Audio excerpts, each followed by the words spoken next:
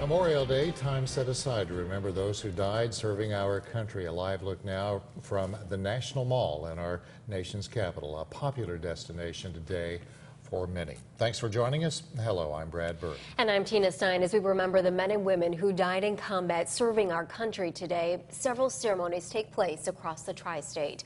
Nearly 100 people, including Evansville Mayor Lloyd Winnicky, were at Oak Hill Cemetary this morning for a brief service.